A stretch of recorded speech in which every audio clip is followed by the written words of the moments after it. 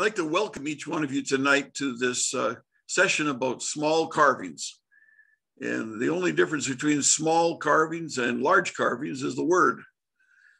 It simply is a matter of looking a little bit smaller and using a little bit less wood. And it's become a joy for me personally to be involved in this. And as I take part in different shows, different places across our province, and even online, the small seems to attract people. They want to come and see it. They've seen carvings of all different sorts, but small is not something that has been part of their situation. And so as I do that, I'm going to start first by doing a share screen, and we're going to go to a PowerPoint tonight, if I can find just the right one.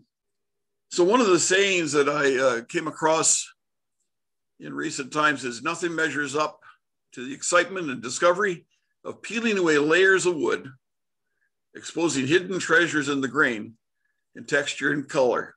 This fellow's a wood turner, but it sure applies to the carvers as well. We don't always know what's inside of that little block of wood, or even that great big block of wood when you take a chainsaw to it. And carving small, the miniature world, as I share that tonight, I've discovered this by way of the fact that when I'm 13 years ago, when I retired, I had a dream that I was going to I wanted to start a wood carving business and make it a possibility for lots of people to see it. And that meant getting out into the community. So I did different things. They attracted different people. But when I came across one thing, and that was the world of fairies. You cannot believe how many people are interested in the fairy world and all that applies to fairies. So as I started to carve little houses, smaller things, some of the carvings were maybe 2, 3, 4 inches tall. And one of the lavender farms not far away from Peterborough here, she was interested in fairy things and wondered if I would come down sometime and show my fairies villages off and fairy houses. That led to a relationship now that's been going for about 12 years. I built a fairy village underneath of the 2 apple trees that they have there, and it has been just a real joy to be a part of the things that we are doing. Now the screen shows me sitting behind my table, and that's at the Niagara Falls show one year. And on that table, I have lots of stuff. Some people said, you bring that all the time to these shows? I said, yes, every Wednesday in Peterborough in downtown mall, through an arrangement with one of the local stores, they've invited me to come and be a part of their the mall experience. And we're there to help people to know what carving's about. Then one person joined me, another person joined me, and pretty soon we had up to 5 people there. And on that table, there's lots of things. I bring them to carving shows as well as to my programs that I do during the midweek here. That was before March 2020. But on the table, there's lots of little things. I'm going to show you some of those pictures right now, that we have on that table. There's one of the areas on my table. I have some boots. These are Dutch shoes up above.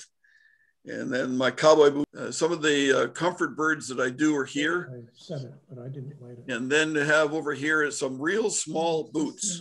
You see another part of the table display, the different kind of old brogans, the work boots. I have some high heel shoes with chicken feet on it. Some of you have seen those. But then I started going smaller, and you see this area right down here with the pointers working over it, down to these little tiny guys at the end. Well, somebody said, how in the world do you do that?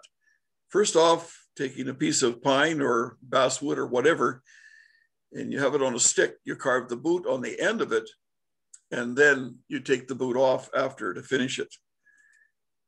Carving small goes from the larger Santa Clauses. Some of the magazines, or one of the magazines, I had these snowmen at the front of it. Some people have tried to carve those, but then we went smaller. I just kept going a little bit smaller. Somebody, you have a small snowman?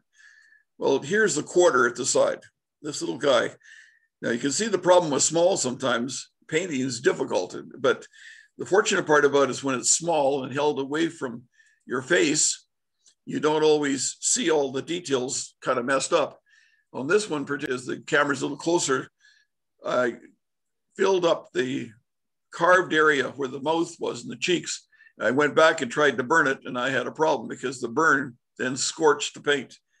But he's just to look at. He's not going to be any part of anybody's life. Small cowboy boots, a quarter again beside it. And another cowboy boot. And still another cowboy boot. And then on this section right here, this is the first time at the Niagara show that year, is when I showed off my first carvings of the branch people. And these are a branch off a tree, some in the backyard here, some in our front yard. We have big winds that take down the branches off of the Manitoba maple or the box elder tree. And when they fall down, you got to do something with them. Well, in 2017, the impact of my carving happened at Long Beach, California. I put videos on YouTube about different things. One of the things that I do is the spring pole lathe. It's one of the original lathes before the treadle lathe and before any kind of electrical power. And when Da Vinci saw the spring pole lathe, he was the one who created the treadle lathe and the flywheel that would go on to make the thing drive in one direction. Anyway, these people contacted me. They were part of the International Wood Show, which is a worldwide, if you think about the Miss World pageants, this is the Miss Wood kind of thing, or the Wood Show. Every March 21st is World Wood Day. And it's a day when they annually celebrate wood of all different sorts. Well, that happened in Long Beach, California. My wife and I flew down and we stayed on the Queen Mary ship. The one that was built in 1936 is still floating, but it's tied up to the side of the docks, and it's part of a hotel operation down the Long Beach area. We stayed on that for 10 days. But while it was there, the unique thing happened is that they had brought wood carvers and wood turners and furniture makers, coffin makers, a whole bunch of people from the wood world. And as a result of that, I met some really interesting people, fascinating people, tremendously craftsmen that would just blow your mind with the kind of thing that they did. This is where I experienced Hartmut Redmann. He's from Germany, and he had a display of his people, the small people carvings, which were on the end of a branch. And after seeing that, something inside of me came alive. His carving stirred me. And that, from then on, every time I picked up a branch, a piece of wood, or I cut wood down from some of our trees, each branch had a possibility in it when I started doing some of the work. And to see more of his work, if you look at that name, here's how you spell it. You can see a little bit better here. It's on his display at that World Wood Day. And he is a great, he's an amazing sculptor and a wood carver. This is the first of what I saw from him. These little people are not glued on, but they're carved on the end of a branch. You can see all different sizes and different sizes of diameter as well as the lengths. There's one more slide here of some of his close-ups. And when I took the picture, the Frito-Lays are in the background, helps us to see a little bit of the perspective. So the branch is about maybe 1.5 inches across right there. Some are inch, some are 1/2 inch, a bit smaller than that. But what this man did, it kind of, it lit a fire inside of me. I said, I've got to try that. No, I just point out this is very unique. He's got the man leaning away over. So some of his in talks or some things he writes about, he discovers these characters inside the wood. And that's how I've started to talk about it, to think about it. Another display in one of his galleries in Germany of all the different pieces set up. If you can see where the laser pointer is at, is carved, their characters are carved inside with walls around them. Now that is something I have not yet tried, but it's quite a unique piece that he's put together there. These strange looking instruments or creatures are all carved from wood, as well as that horn on the wall. My adventure in branch carving is picking it up and thinking about what might be in there. Every branch to me has a story. I spend time looking and holding the branch to get the sense of what's in there. Now it's a little different than some others. They have a pattern that comes out of a book, or they have an idea that somebody suggested or somebody else has done. And then you do the rough out, the cut of it, and then you start to carve it and to get it the way that you want it to look, or the way that you think it should look from other people doing it. Well, as I did that, this is some of my first kind of carvings this way. On the left-hand side is a little bit further away picture. You'll see this particular right here. This is a mulberry tree in our backyard. And the mulberry's got that little blue berry on it that the birds just love in the fall. We know fall's coming when the birds come. The birds grab the mulberries off there and then sit on the fence and eat it. They go back and get another mulberry and eat more, and they eat more and the more. And then as they sit on the tree, on the fence line, they poop on the ground, plants the seeds, and mulberry bushes come up and push your fence over. You got to cut them down all the time. The other place I know that they're mulberries because after they eat the berries, they fly from the backyard over our house, over top our car in the driveway, and poop on the car. So everything's covered with purple. It's quite an interesting adventure with carving and with birds. Now, as you look at this side here, this small guy down at the bottom, this is over here, the size of it. The mulberry tree is interesting because as I cut it, it was all basically one color. I carved it when it was relatively still green, having their canes on each man in that center part. And you see some of the center parts on this man's face. When the thing dried out, it turned dark brown. So now when I take my mulberry trees, the branches and stuff that I have, I then plan that happening again. And the other point I just point out with this slide is that this picture is that these are on different levels, some tall, some short. And it adds to the display. As I looked at what Hartman was doing, these are more recent pictures that I've taken in a blue background. This character has a cane. He's holding a hat. He's got kind of a banner on his shirt, like his, at least it's not a banner, it's the vest that he's wearing. I couldn't get close enough with this camera picture to take you, but he's got a shirt tie, and on the back, there are tails on his coat. Over here, this is a bit smaller, a barrel sitting beside him, and on this one here is a man walking with his staff and his dog beside him. Now, as I go a bit further, you can see the size. So a little fellow I'm holding with my hand, you can see the character here with the canes and their walking sticks. Now I come to this one and I point to this slide because in my carving, I try to, at every carving that I make, is to have a story there. Something that carving is doing. He's not just standing there. He's not rigid. He's not a 2x2 by 4-inch block with the corners rounded off, but it's something that this guy is doing. Now, this picture has his hat in his hand, a walking stick he's holding, and he's taking a step. I think on the right-hand side, you could probably see some of that step as his foot's raised up there a little bit. Now, we go along a little bit further, and now what I'm going to ask you to do, if you're sitting at your desk or you're close to it, just give you a moment. Could you get yourself a piece of paper and a pencil or a pen? I'm going to have you do some activities with me. In every kind of presentation, there's 4 words that kind of stand out in my mind as hook, book, look, took. Hook, book, look, took. So the hook is trying to grab a hold of your attention to keep it. The book is to tell you something about what I'm doing and how I do it.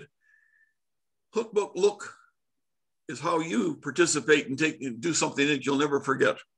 And took is what you take out of here and able to do your own kind of carvings and maybe add some of these ideas to it. So what we're going to do, when somebody says, well, I can't even draw a stick man. Well, I want to prove that you can. So right now, I'm just going to stop the share. You can see that character on the screen. I'm taking a Sharpie marker here and going to ask you to draw the same kind of thick pictures. And maybe I'll have a show and tell towards the end to see how your artwork is. Everybody willing to do that? Okay. Traditionally, we draw a circle. We put 1 stick down, 2 sticks left and right, and a stick arms. And man, if you're really fancy, you could put a hand on him in an oblong shape for his feet. That's simple enough to do. Give it a try. But you see, stick men are just like us. They don't like to stay stationary. So I'm going to draw this stick man just a little different. I'm going to put a body at a bit of an angle. And then another line here, another line here. And this oblong shape is that. But then you can see as I'm starting to do that, there's already a story coming out of that. This man's moving. Okay, then if he's really running fast, one arm's back here and he's going like fire. Way he goes. Well, let's try another one. Stick man the other way.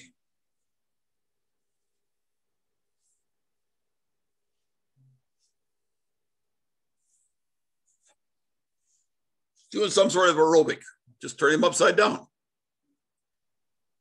Now, when you're doing stick people don't just have to be the one kind of stick, but there's something that happens, and I guess as a carver, also as an artist, one thing I do is I watch people. And one of the best places I find in Peterborough to watch is when we had the opportunity, we still were open, you go to the food court and watch people. Watch them sitting drinking their coffee, and then watch them get up slowly, because basically in my world, when you drink coffee in a food court during the week, it's filled with old people. At one point in my life, I took my gerontology studies, and one lady said, well, what are you studying, Murray? And I said, well, I'm studying gerontology. And she said, well, what is that? I said, it's a study of the aging process. She looked at me, she says, honey, you don't have to study that. It'll happen without you studying it. At 77, I found out it's true. Now, what I'm going to do is stick man. It's a little different. I put the head this way. I make it an oval. He's kind of turned his head sideways. And then I'm going to put an angle line here. And I'm going to put the stick's got a bend in it. And down at the bottom, those two legs are bent a little bit. And right away, I hope you can see that this character has a cane. And age happens to all of us. Now, also what I watched happening in the food courts is there are other kind of stick people that are kind of interesting. So I'm going to draw the basic stick person. And as I draw this basic stick person standing like this, and to put the arms out here a little bit further and a little bit further, when you add mass to it, some body mass, you simply come down here and exaggerate. In the caricature or carving world, one thing you have to do is have a sense of humor. And the other part of it is when you're doing that, you will laugh at yourself when you see these different characters and different people that come around you. So as we do that, just exaggerate. Now, I'd ask you to try drawing a character yourself right now and see if you could have a character picking something up on this side of the paper. What would he look like if he's picking something up? He could be younger because the older fellow's not going to bend down the same way, but what happens when he does that action of picking something up? Just visualize on first off, it's going to need a head. Probably not as high as the other people's heads, but down lower. And then I put his back up and put two legs, and I don't really stand straight-legged that way, but I'll have my legs down like this, and my arms come like this, and the other arm will come over here like this to pick something up. So what's happening is that you have not just a stick man, but you have some action and some motion. You have things that are happening in that picture. Now, as I do that, I'm going to go back right now to just one more thing. I think the share here. And we'll wait on that one. I'll do that just a moment. We'll get stop this share and come back to this part. As I come to this part of looking at the stick persons, they do different things for us. They show the story. I'm going to go to another part of the PowerPoint right now if I get just the right one. We're going to look a little bit further into it. Going back to this slide again and see the action or the motion or the story. For some reason, he's taking his hat off. He's hot, he's tired, but he's still walking. More story to be told. From a block or a branch to a people, I have the word PAMS there, P-A-M-S. For me, my carving has to have some sort of posture, not just standing straight, not just standing with his arms out beside him like this, but posture is an important part to show people what you're thinking about that carving, what it's doing. Now, attitude is not only the mental attitude, but it's the attitude of the body shape and the way this bent over, the way this moving sideways or running. And that's also closely linked to motion. You wonder how you can do that when you have a block of wood. How does it make it look like motion? Well, you're the carver and the creator. And if you think about using the stick people, he'll help you. The other part, when I look for a carving, look at a carving and judge it even, when I'm looking at somebody, I try not to judge everybody's carvings, but I do judge everything I see. I take a look at it, say, what is this person trying to say? What's he trying to do? What's the story behind it? Often at the carving shows, when I walk around with my camera to take pictures for our OWCA magazine, the neat part of it is the guy sitting at the table or gal sitting at the table, I said, so tell me the story about this one. And right away, the story will come out.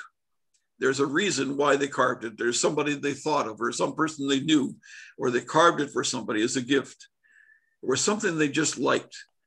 But what is this carving trying to tell me?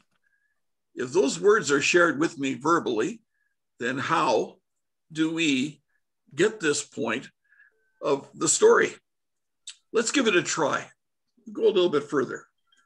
You have another piece of paper. I want you to meet Mr. and Mrs. Stick. Two stick people that are a little different than the stick man. So I'm going to build a reference sheet for my Mr. Stick.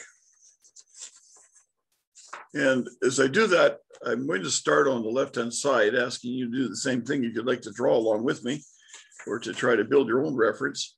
I'm going to draw a head that is egg shape. Well, the egg is upside down in my terms.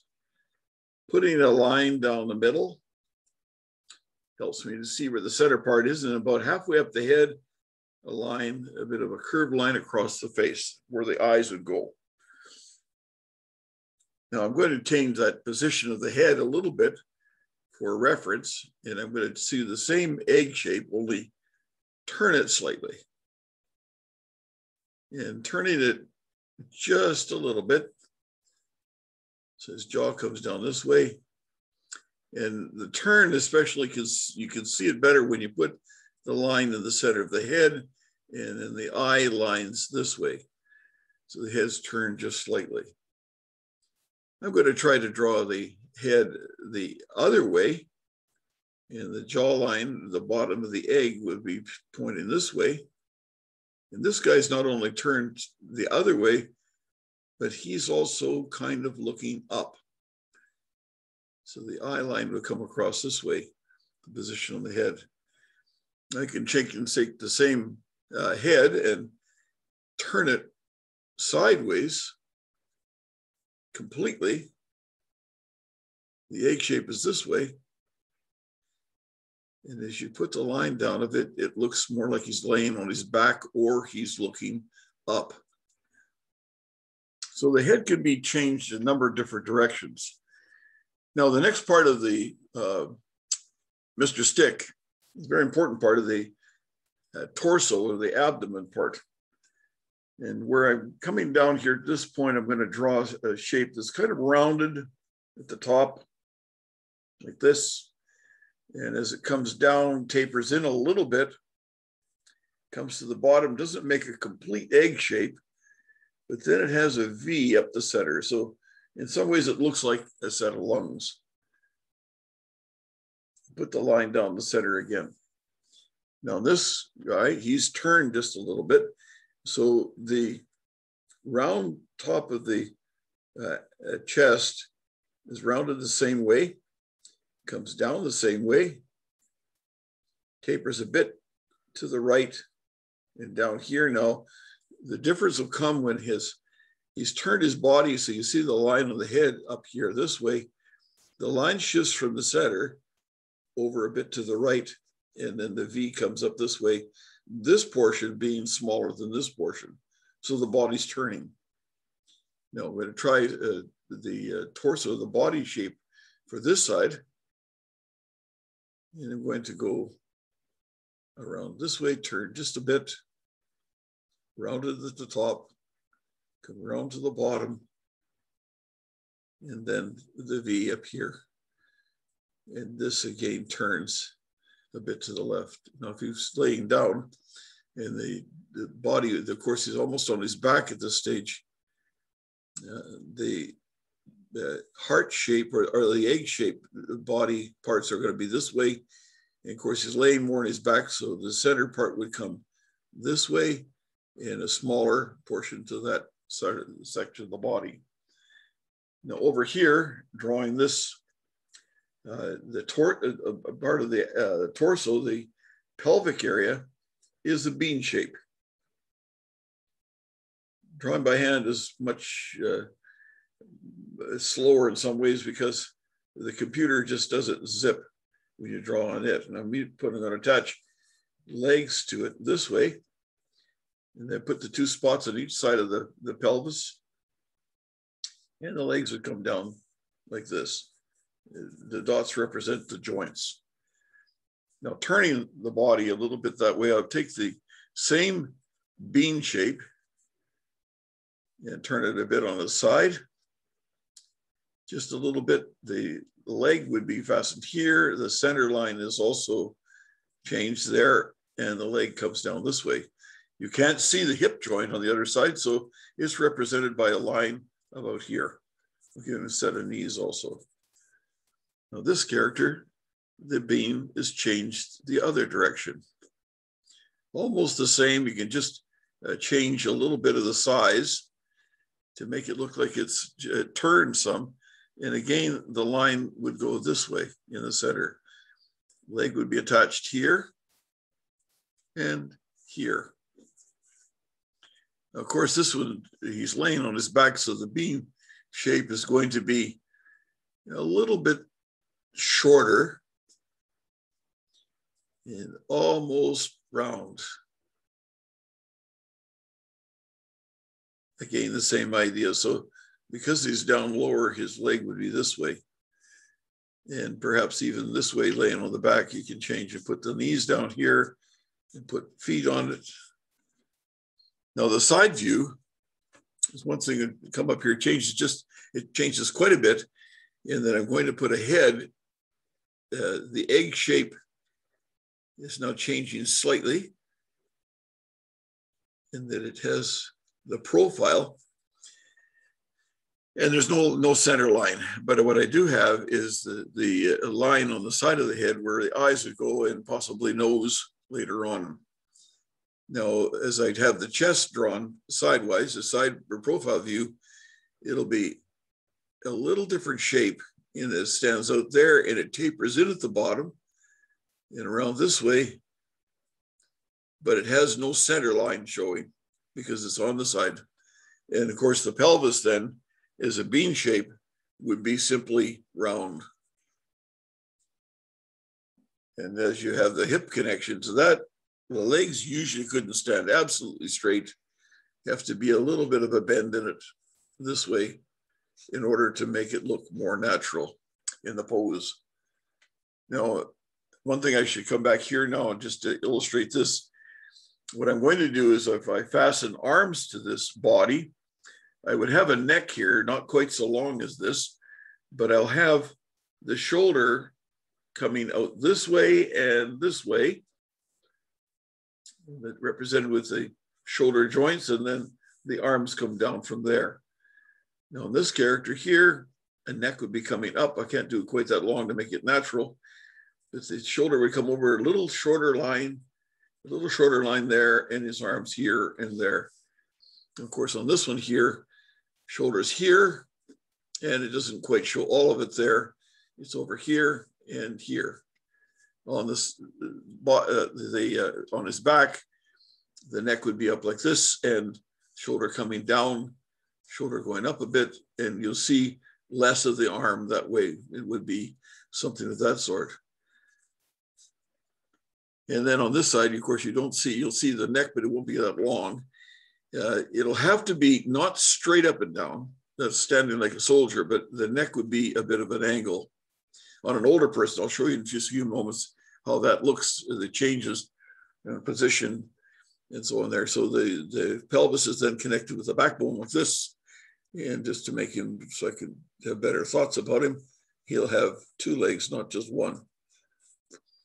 So that's a bit of building a reference. And one of the things to do is simply keep drawing these until you feel comfortable with them.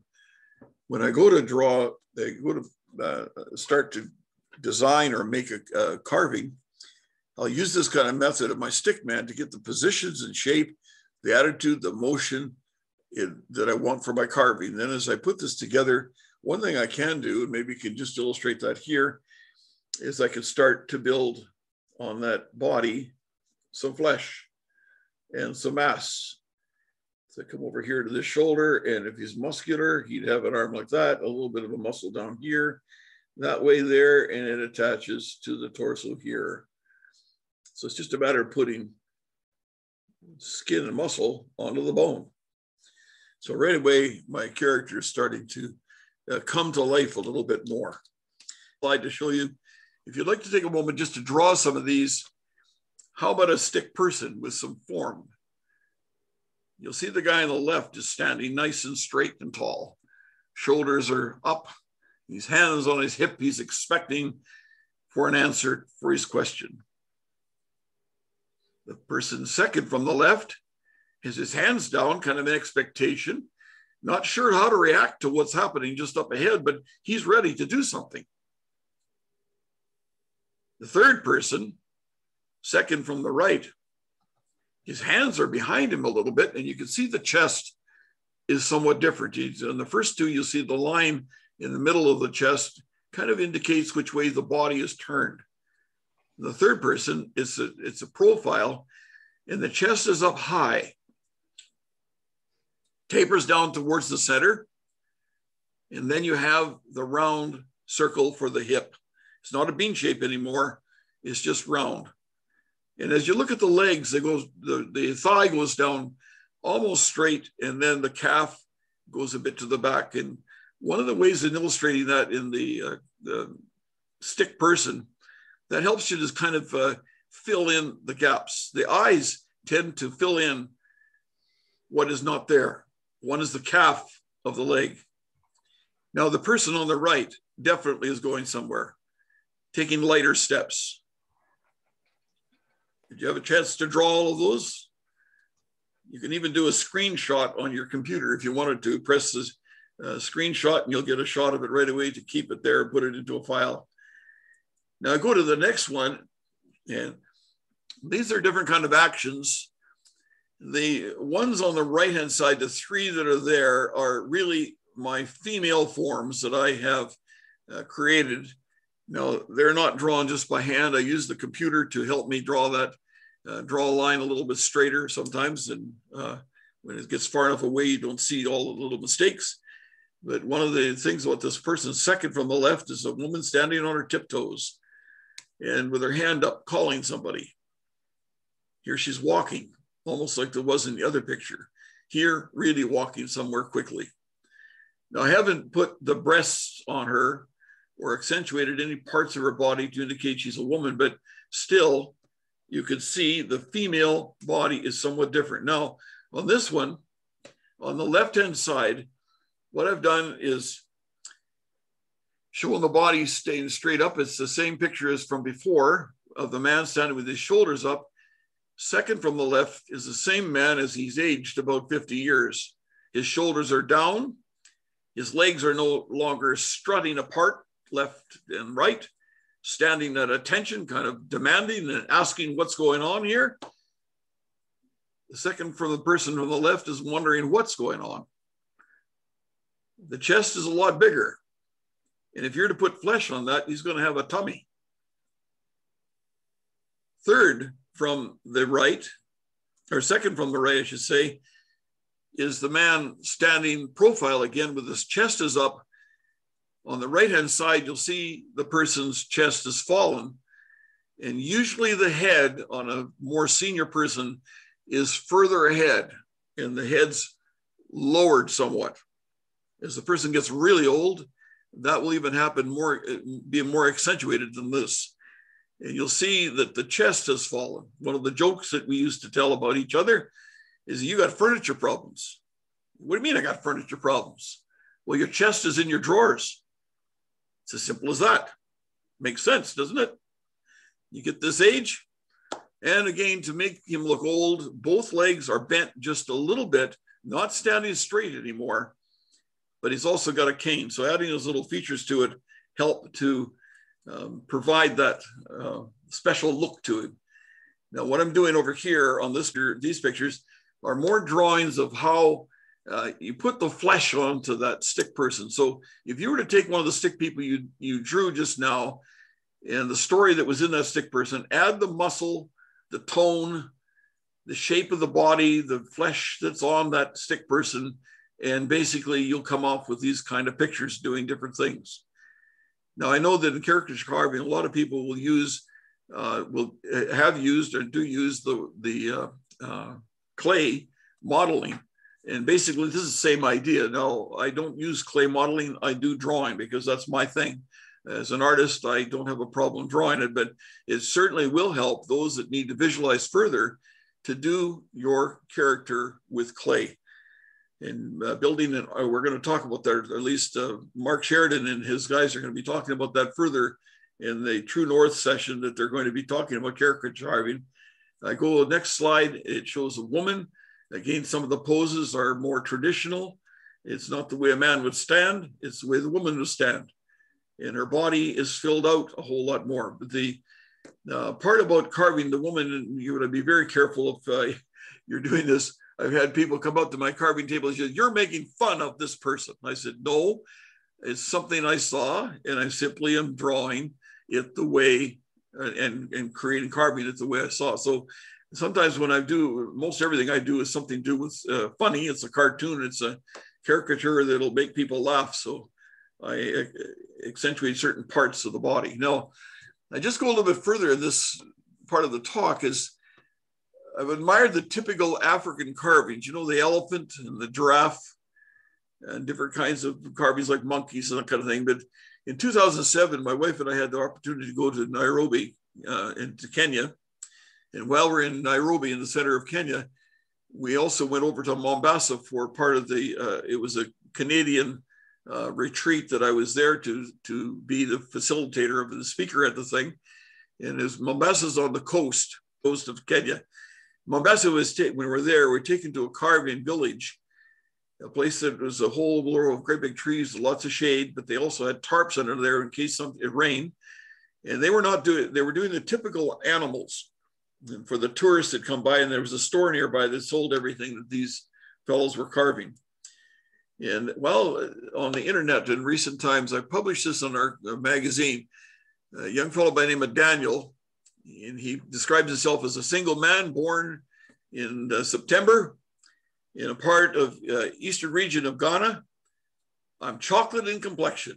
He likes singing and drawing, playing of soccer, carving, and finally sharing the gospel of Jesus Christ. Well, I'm a retired minister, so that kind of caught my eye. I was interested to talk to Daniel by way of the computer and been almost conversing with him about every second or third day. He writes to me and shows me what he's just recently carved. I have a toolbox that absolutely filled with tools. Some people claim that I'm Tim the Tool Man, #2. I have the Binford 5000 this and the Binford 6000 that, and something just a little bit bigger and better. And when something comes up that I would like and want, I will make arrangements for me to get that like and want into my case. You'll notice at the bottom, Daniel's main tool is an X-Acto knife. that kind of made me ashamed of what I was doing in some ways, but in some ways I don't use a lot of tools. Now, recently he published this on his Facebook page. On the left is the photograph that the gal has sent to him of her husband giving her a big hug, and you'll see her hand up with a V symbol. It's not a very good photograph the way it's taken, but you can see the V symbol there. That's the only picture he had. And on the right-hand side of the slide, you can see he's carved these people, and notice his fingers down below. That's how big they are. And that the picture is not quite that big, but I guess that's something that happens when you're carving with all of us too. These are the back scenes, and he didn't have a picture of that. And you can see as he's holding the thing, and on the right-hand side is the silhouette of the same carving. Now, in a nutshell, I come to another part. Just before Christmas, we were having nuts and stuff around our home. Walnuts were part of it. I took the nutshell, cleaned it up a bit, and on the backside of the hinge is made out of the edge of a terry towel, of an old bath towel that's in my shop. I cut the edge off and put glue, the crazy glue kind of thing, actually Gorilla Glue's gel glue on the back of it, and it sticks real good and provides a great hinge. The little houses, my first tree is carved on the left-hand side. The second is in the middle. That was kind of an adventure. On the right-hand side picture, there's a picture of a house in snow with evergreens, and the smallest carving I ever did of an outhouse. To one more slide. I love the Vikings. It's a great TV program. And as I did that, I thought, what about I didn't have the top of the shell actually because it broke when it took it apart, but I made up a Viking crew. There's 5 Vikings rowing on each side. I give them each a horned helmet, as well as the guy at the back. You can see he's got a hatchet up in the air. It's a little crude, a little rough carving, but it gets difficult to do and to keep it that in proportion in there. The dragon has a wood burning done on it first, then gold paint applied to it, and it becomes my Viking carving. As I go into further, I did quite a few now with different kind of creatures inside looking out when people open it up. Santa Claus is in the middle, and on the right is snowman. And that is also the smallest carving I did, where the noses of the snowmen are actually carved carrots. Now, we all loved and experienced small from an early age, and I think everybody that comes by your table at a carving show has that same kind of experience. You may be with your kids, and even with your kids when this happened, or your grandkids, but do you remember this picture? This will flash up some memories from a way back. It's got to have sort of a flute music in the background. It comes down to the picture of the right, the friendly giant, and slowly the drawbridge comes down, and then the doors open up for lives here. Do you remember this picture, top left-hand side? It was all about miniatures, and our love for miniatures in that little kind of scene. There's Friendly in the bottom right picture, and his friend Rusty with that weird voice.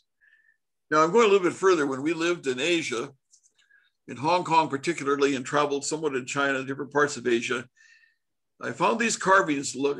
I saw them at least in the village, in the stores where tourists would be a lot of in the different districts. The Netsuki, and originally they started to appear. At least they have now collected some from the 17th century. That would be the 1600s. And these little characters were carved out of ivory. Today they're carved out of tigewood nut because ivory is not allowed any longer. But the little characters are carved out of ivory, and then they would have 1 or 2 holes in it where a sash would go through it, and it became a button for the kimono that people wore. So there's all different kind of characters. Now you wonder what in the world these are ones that people are buying. I actually got them off of a auction site from Britain. And these sell for around 17,000 to 23,000 Canadian dollars per carving. Now, in business, I don't think I'll ever get to that, but I love the idea and the things that they show in the stories that are being told in every one of the carvings that they have. Top left-hand side, you see the mouse giving the turtle a ride or taking him somewhere. And on the right side, the shell is cracking with the turtle coming out of it. It's a fascinating part of miniature carving. So as I come down to getting close to the end of what I'm going to share today is that my favorite tools really are these right here. Is what I've used to carve most of my miniatures. In the center, there's the two knives that came to me by way of George Warner here locally in Peterborough. And on the left-hand side, these two blades, the two knives, are the holders that hold scalpel blades. Lee Valley sells these. Mine are so old and so worn now that it goes back to the time when these were designed. They had, the left one has, if you look at the bottom, a knurled knob on it. That knurled knob has a magnet on it to hold extra blades in. So it's something like an X-Acto knife. You turn the knurled brass piece at the top, opens the chuck up, and you put a new blade in. Blades are very, very cheap to use and to buy. And they do a great job. They carve well. And here, the two knives are, at least the palm chisels on that, and one riffler on the right-hand side, second from the right. You'll show that, it shows there what we're doing on that part. Now, I'm going to stop this share right here and come to back to another screen. Perhaps it'll help us to see. I'll show you just a quick video of what I have done in this area. I hope you can see that. If it was on my side, it's miniaturized still, but maybe it'll be big enough for you to at least see it. I make 5 cuts on the end of the branch if I'm going to carve 2 people. And the depth of that cut helps me decide, or helps me to make the height of the people. And after those cuts are made, then with the chisel, you cut the rest off, or you saw them off.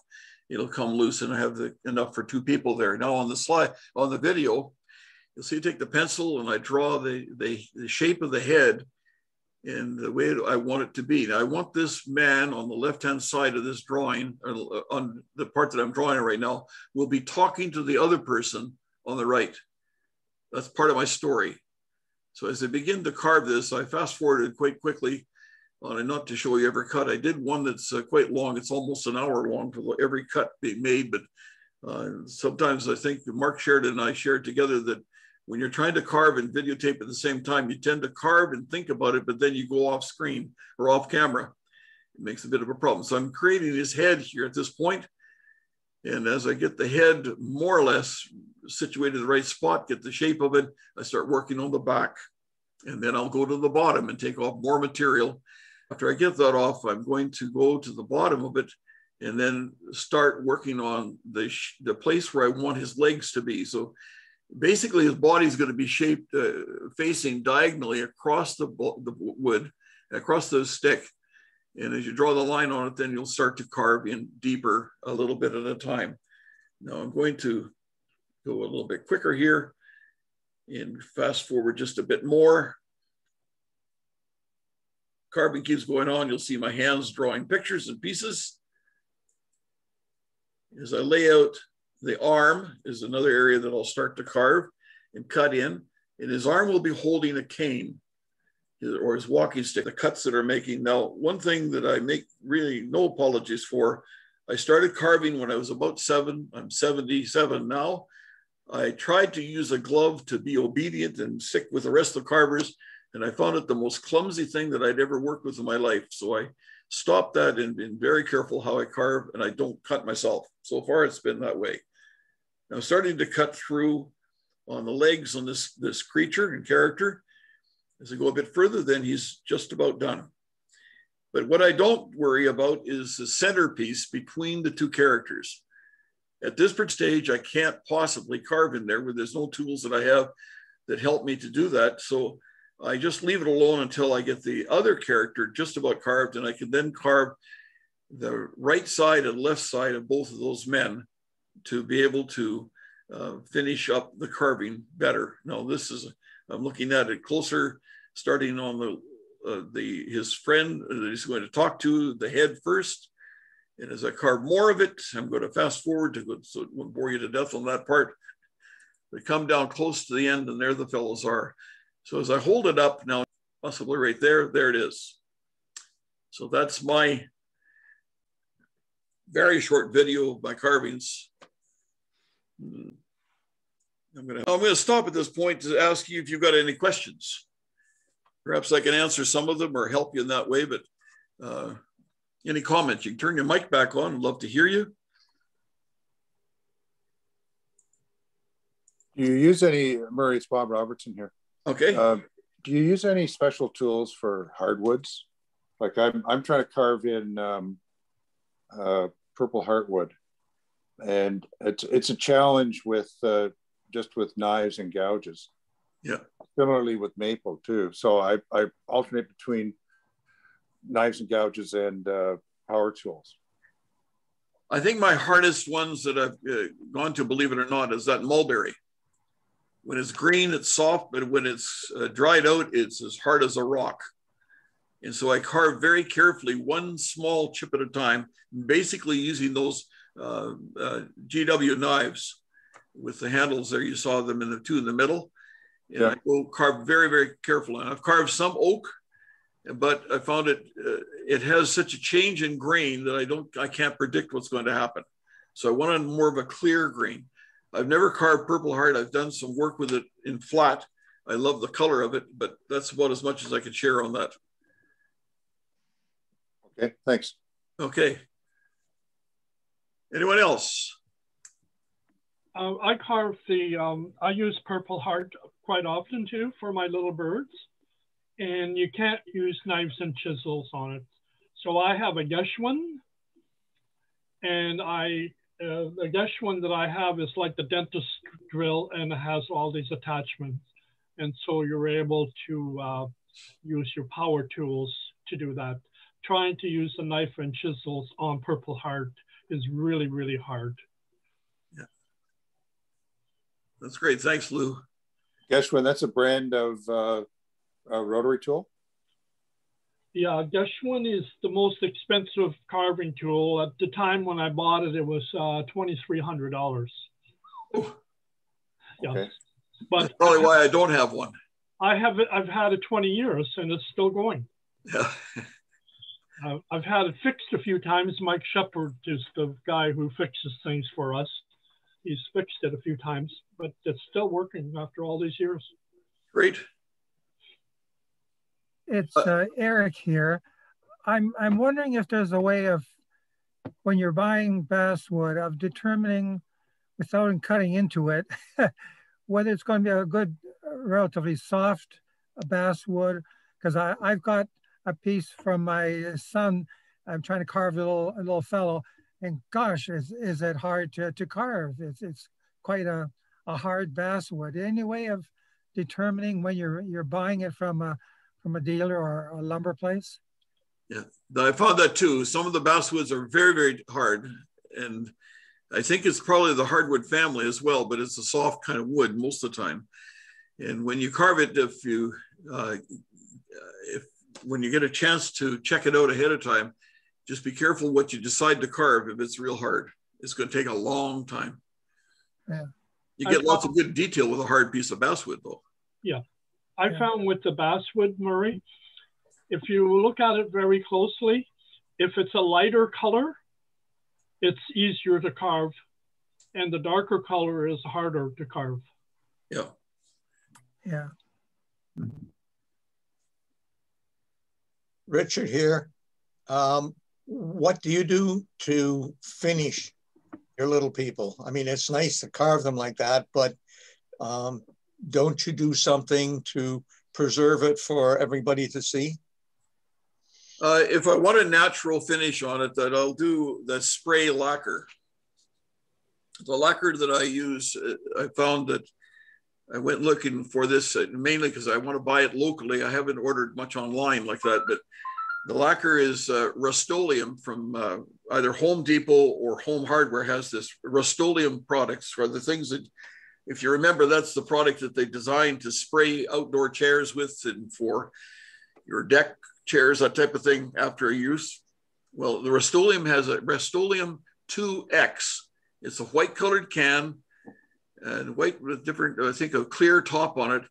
And it's, one is a gloss finish, one is a semi-gloss, and one is a matte. They're about $10 for each can, but it dries in 10 seconds, which is absolutely blow your mind. It's a real good product that way.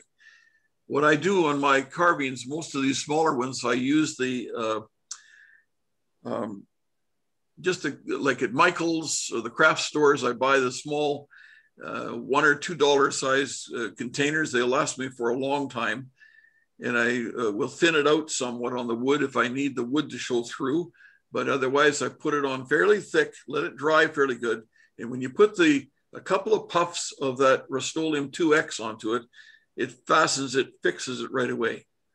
Now, if I happen to use the markers, like these Sharpie markers to do some coloring on it, you can't do that with the Rust-Oleum stuff, the puffs. You go onto it, it'll actually dissolve the marker and make it run. Recently, I did some hippies, and I wanted their outfits to look like tie-dye.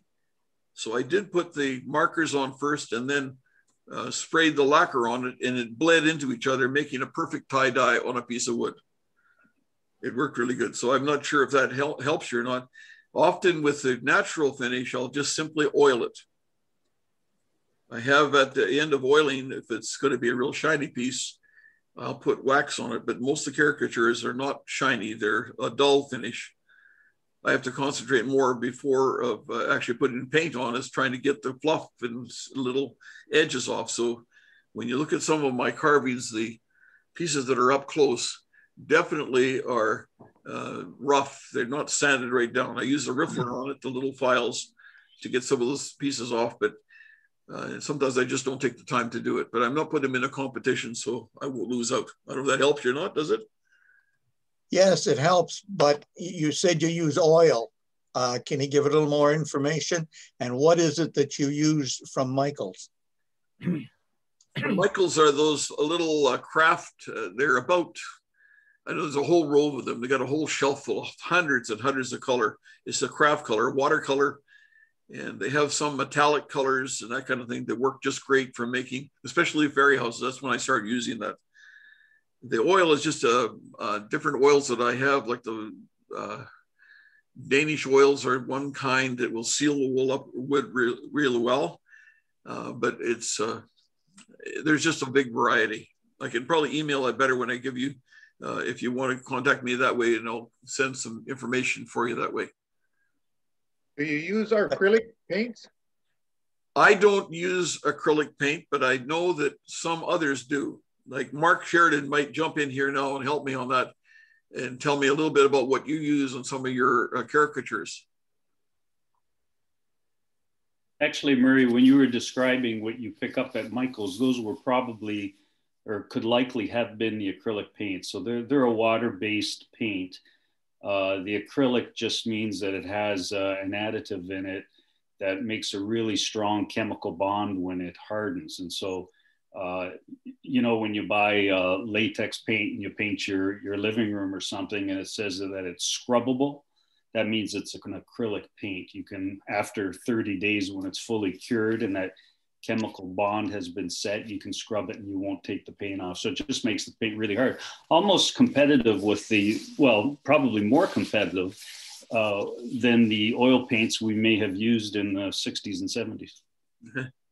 I think, Mark, one of the things that we do, I do a lot of it when I'm doing some of the faces and the flesh tones, that kind of thing, I'm using a combination of colors, a certain base color, and then you build it up with lighter colors on top of it. So one of the things about this paint is that you can dip your brush in water and get it a little bit wet, and it'll put a thinner coat of paint onto the surface.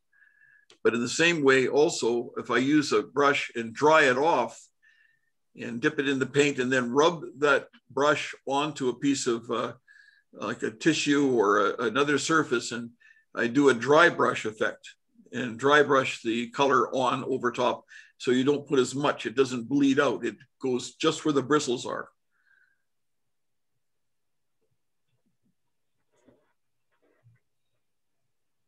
Anyone else, folks? Murray, I was with somebody else and I can't remember who it was, but when you get into some harder wood or even basswood, some sections will be hard and some sections will be small, be easier to carve. what they told me to do is mix a half and half with alcohol and water and put it in a spray bottle and spray it. Yeah. And then that makes that surface a lot easier to carve. That's for sure. Yeah. I just, because somebody was saying they're having, another question I have, does basswood, as it gets old, like let's say it's been sitting around for 10 or 15 years, it get harder? I'm not sure. No, I haven't seen that. I can answer that. If you have some old basswood, it does get harder as years go by. When I get basswood, I try and buy the whitest basswood that you can find. And I buy it in like 4 inches wide by 9 or 10 inches by 10 feet long. And that'll last me for a couple of years. And at the end of the 2 years, you can tell that it's a little bit harder, but not a whole bunch. I've been given wood that people have said, oh yeah, I've had it for 2 or 3 years. And you talk to somebody else, oh yeah, I gave that to Bob 8 years ago. And virtually, you cannot carve it. It's just terrible. Another thing to look for when you're buying basswood, if you see some basswood and it feels light, but it looks like you can see the stain in it. It's kind of a yellowish. That's sap. That means it was cut down in the summertime, whereas a winter cut tree will be no sap, thus it'll be whiter. Cool. Does that help you? Yeah, that's great. Good. I cut down a tree this summer because it was falling down anyway.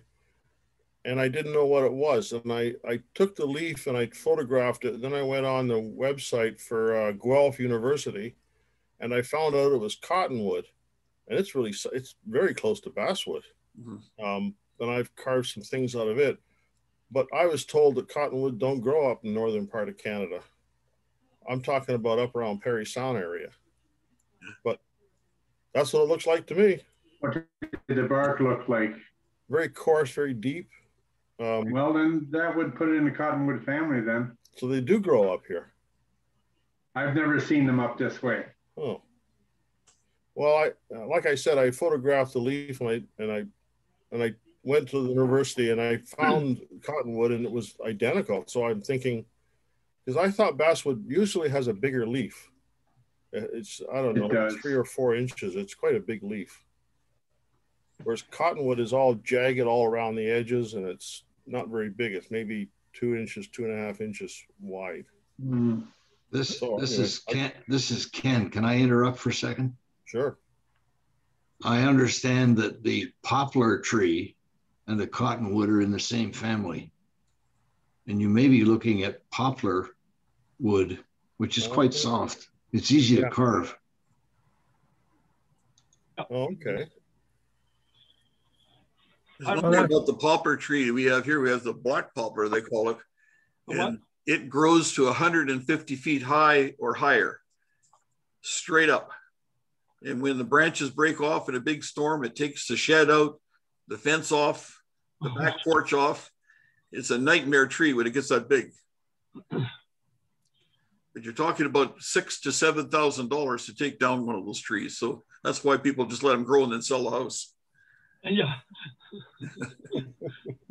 One thing I just asked, we've got 29 people who joined us, and some of you folks come in a little bit later when I said this, but if you could go to the bottom of your Zoom screen, to the left of the green share screen button, and you'll find the chat word. If you could simply write your name in the chat, after you click on the button, you'll see a place to the right-hand side where you can type your name in and where you come from. It's kind of like an attendance we take. We're really happy to have each one of you here. It's been delightful to have you here tonight and be a part of this. I hope you've got something from it. Now, anybody else got a question or suggestion? I think it's great how you're able to answer somebody's question here tonight. Just to get back to the cottonwood. There is cottonwood in this part of the country. Very little. I've run across the odd tree and always along very close to water. Along the shore.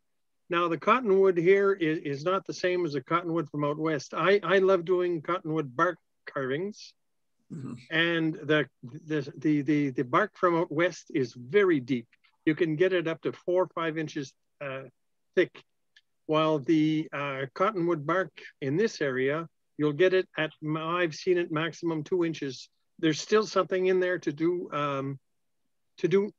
fairly nice carvings, but there is some in this part of the country, but you don't come across it very often.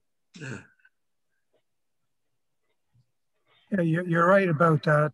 In the Ottawa area, there's lots of eastern cottonwood. It's a poplar. Trembling aspen is a poplar. So all of these do tend to have fairly soft wood. I've never worked with anything but the bark. I've never carved the wood as such. I've used 83 types of wood from around the world. My goal is to use 100 types of wood. I'm up at 83.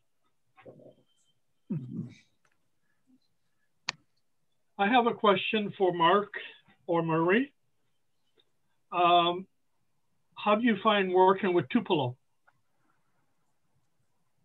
Mark, you're up. I've only used it once, Lou, and could not cut it even with a surgically sharp knife. Had to use a Fordham tool. Yeah. And it was just a songbird that I did, Lou, and that was my one experience with it. Yeah, I never use it. I don't like that wood at all. It's, you know, I describe it as almost like kind of a feeling of cork almost. Bob Robertson, you do an awful lot of bird carving. Do you use Tupelo? Yeah, I've used Tupelo and basswood, and you're right. Tupelo, you basically have to use power tools with. Yeah, I tried. I tried a carving a whale's tail with out of Tupelo with knives, and I titled it "Never Again." Yeah. The thing with the Tupelo, though, it paints nice. Yeah, it's really good for birds, but you have to use power tools with it.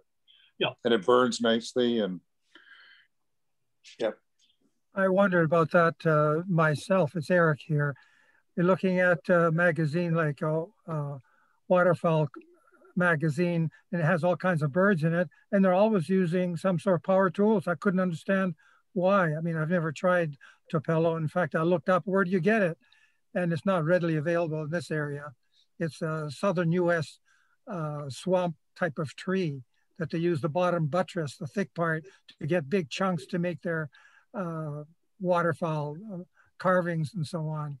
So you've answered my question. You can't really carve it very well. So they use power tools. It's certainly nice with the Fordham tool because it's almost grainless, Eric. It almost has no grain at all, and you can go in any direction you want to put the finest of detail. But as Bob was saying, it's just a pain in the neck if you ever wanted to take a knife to it. It has to be completely done with power tools. Glad to know that.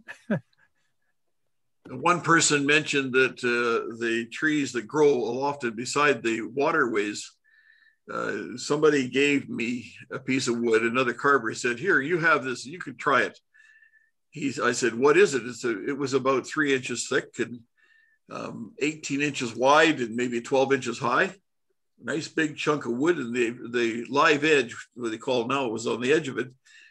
And I had never seen this kind of wood. It kind of looked like cedar, but he said it was willow. I said, what do you mean willow? He said, it's called swamp willow. I said, what's swamp willow? I never heard of it. He said, you'll find out.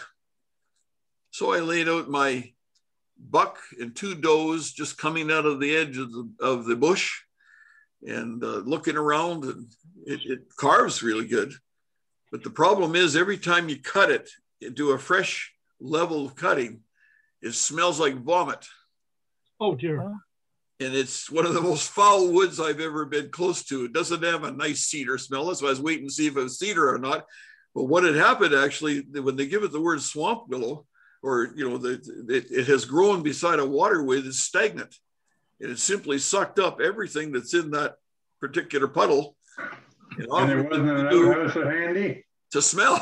And even now I've been working, I chip away a bit once in a while. It's almost done, but I wait a while in between my different times, a month or so here, and I go back and carve it again. And sure enough, every time I cut it, the shop starts smelling like some pretty foul things. But it's just one of those interesting things. Wood is good, but wood can surprise you. Yeah, Murray. It's also a diamond willow that grows on this and close to water. Yeah. And I make walking staffs with it, with the diamond willow. Yeah, the diamond willow out west in Alberta, for instance, along the waterways of different rivers, is phenomenal. It's one of the best things you'll ever get. If you ever have a holiday out there, go with it. You can't find any around here. No, it's pretty hard here. Yeah. The swamp willow that you mentioned, as a botanist, I know it as black willow. It's always along riverways, along the Ottawa River, Rideau River, and so on in the area. So it's a fairly common, and it's a large tree, very rough bark. Yeah. I guess it can be reasonably thick. But it's interesting here that it can smell. I've never heard that. I'll have to look into that. One part of my life is I do lace making, and the two particular kinds are, one is tatting, which is a very small kind of thing with a shuttle. And the other part was bobbin lace, which is a pillow that you have pins on and pairs of bobbins hung from these pins. And the tradition is that you carve or turn the little bobbin, which is about the size of this pen. It's roughly that size. In the old days, way back when a guy was courting his girl or a fellow was in bobbin making, they would go to the willow tree and plant pellets of iron at the base of the tree and the roots, or cobalt, different kind of chemicals they would pour in and around that tree. And when the tree grew up, the wood had a color of whatever that chemical was. And when they carved it or turned it, it come just as brilliant. It's just amazing what it looks like.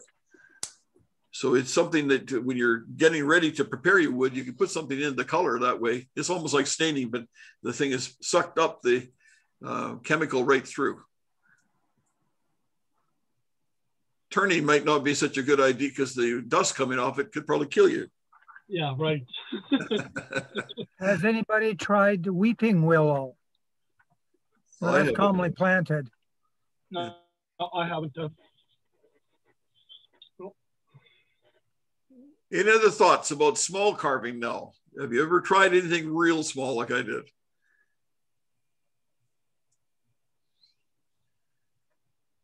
It's Eric here.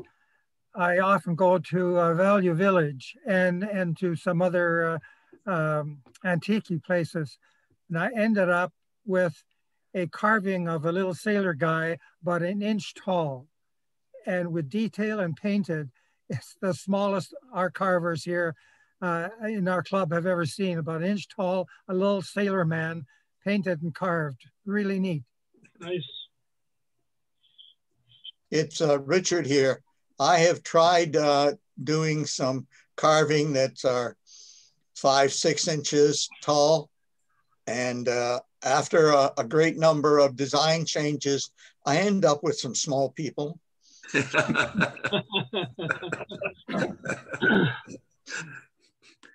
I've said this before to our groups, and I said that art is an idea with a line around it, or carving is an idea, it comes with a line around it. It's a quiet place for a loud idea. But it's also one mistake covering another mistake with enough nerve to charge for it. That's a deep one. Oh, it's deep, all right. I have one here. Can you see me or see it? No, we can't see you, but if you want to be seen, you go down and touch the little camera that's on the left-hand side beside the microphone. It's got a line through it. Yeah. Hit it once and your video will come on. How's that? That's got you, for sure. Well, there's one that I carved a few years ago. Okay. It's 2 inches high, and it represents Mark Twain when he was on stage in 1899 in New York City. I got in trouble because somebody told me he never wore dark suits. Well, in January in 1899 in New York City, he wore dark suits. But that's an example of a small, when I say small, 2 inches high. long hair and all. I carve the boots like Murray does, but I add 2 mice with mine, and they're very small. And I insert one in the boot, and my name underneath it says 2 mice in case one runs away. That's the story behind your carving. Yep, that's the story behind that carving. Well, folks, I hope it's been a good night for you. Very good. Yeah, thank you, Murray. Pick up some ideas, and we're like a bunch of bees. We cross-pollinate, go into different flowers and bring back ideas and make sweet carvings out of it.